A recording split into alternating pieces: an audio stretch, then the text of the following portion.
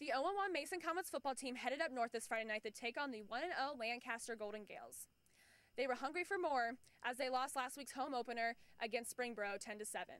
Their hunger paid off with a 20-6 win over the Golden Gales tonight. Head coach Brian Casson attributes this win to the team coming together and playing as a collective unit.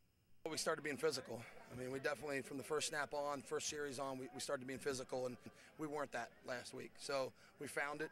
We played for Team 50 because of us losing the homeowner to Lancaster last year. So we took it personal, and we also took it personal on the way we played from last week. And we wanted to make sure we get that bad taste out of our mouth and move on and get rid of it, and that's what we did. We had a little 2-hour trip, and it was a business trip for us, and we got it done.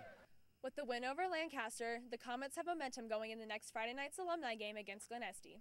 They hope to make their alumni proud with a win over the Trojans. I'm Megan Stamper, NBC Sports.